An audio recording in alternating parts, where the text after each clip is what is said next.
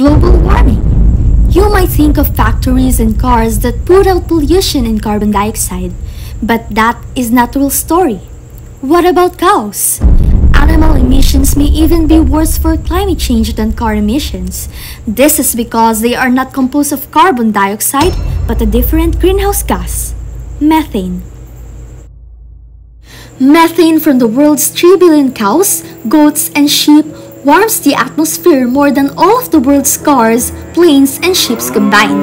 Our growing appetite for meat has made livestock production the largest source of man-made methane emissions, a significant cause of climate change. As strange as it may sound, getting cows to belch less may be one of the best ways to stop climate change. What if we could solve this agricultural challenge through aquaculture? Imagine a world where low-methane beef is made possible by seaweed farming. How?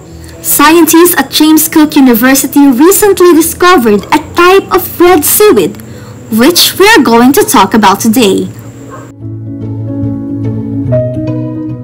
Good day, I am Airah and in this video, we are going to talk about the red algae Asparagopsis taxiformis, or commonly known as the Red Sea plume. For the outline of what we are going to discuss, first its hierarchical organization and phylogeny, then we will describe its characteristics, morphology, distribution, as well as its properties and use. Asparagopsis taxiformis came from the genus Asparagopsis and is a red algae or from the phylum Rhodophyta, class Floridiopsiae, order Bonemysoniales, and family Bonemysoniaceae. There is no much specific information about the phylogeny of our species or the genus of Asparagopsis, but here in the study of Yang et al. Showing the phylogeny of the red algae based on empty genome data, it can be seen that 8 taxiformis diverge from orders Gigartinales, Besonelliales, Gelidiales, among others, from the subclass Rodimenio Piscidae.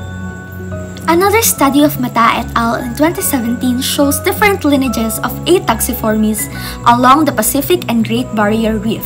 Since there is present domestication for commercial production, there is potential variation in growth and concentration of natural products between isolates of Asparagopsis, which is evident in their lineages. Now, we will talk about certain characteristics of our alga species. And in this picture, you can see the morphological structure of 8 taxiformis. And to describe, it has an erect thalli, or the plant is erect with much branched and tangled rhizome-like gripping portion, giving a few rhizoids here and there, below and above erect shoot. Appearing bushy and well-developed plant, it can be up to 13 centimeters high.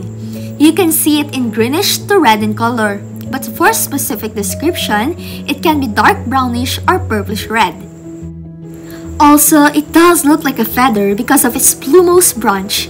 This branch is composed of numerous fine and delicate determinate branchlets, which are densely disposed around an axis. Moreover, it has many spores and its stem is purely cartilaginous. Other than that, they have cystocarps that are subspherical or ovate. Next, this is a computer-generated native distribution map for 8 taxiformis. It is found in both the tropics and subtropics and common in all oceans. In Southeast Asia, it has been recorded in Burma, eastern coast of peninsular Malaysia, Philippines, and Papua New Guinea, or in the Indo-Pacific, Atlantic Ocean, and the Mediterranean. Notably, in the Philippines, it is listed in the updated checklist of the benthic marine macroalgae of the Philippines. Also, they are to be found at surfaces of reefs and boulders, and it is only hand-collected from natural populations by wading or diving. For growth and development, they exhibit the triphasic alternation of generations. In their case, both gametophytic and tetrasporophytic plants grow by means of dividing apical cells. Male and female propagational structures occur only rarely. Tetraspores in tetrasporophytes do not allow divide meiotically. When they do, they reproduce tetrasporophytes again. Fragments of tetrasporophytes often break off and can persist to form new plants. For their unique properties, A. taxiformis produces unique toxins containing the noxious compound bromoform and many derivatives, as well as several halogenated acetones and haloalcohols. This alga is therefore not usually eaten by herbivorous fish or by sea urchins. Humans can eat this but should not consume it in large quantities. Interestingly, these red algae have many uses.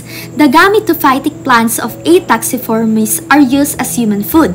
The alga is considered a delicacy with penetrating flavor and taste and fragrance of iodine, which develops when allowed to stand. Also, it is an excellent source of protein and is used for controlling goiter. Moreover, for animals it can serve as feeds, and for plants it can be applied as fertilizer. Researches also show that this alga can be used as antibiotic and antimicrobial. But aside from this, the most important reason why this algae should be one of your favorites, because believe it or not, it can be a solution to climate change. A. taxiformis, it has natural properties that stop methane production in the guts of ruminant animals. Simply switching 2% of a cow's diet with taxiformis seaweed could almost wholly stop enteric methane production. Research has shown that it is safe for animals and may even improve their health. However, ruminants need a lot of food, so we need much seaweed to feed 3 billion animals.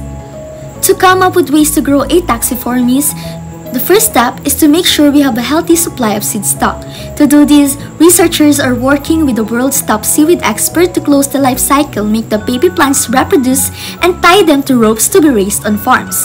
Then they will develop scalable ways to grow seaweeds in tanks on land and on the ocean, combining seaweed and barramundi fish farming to make sure the system is good for the environment.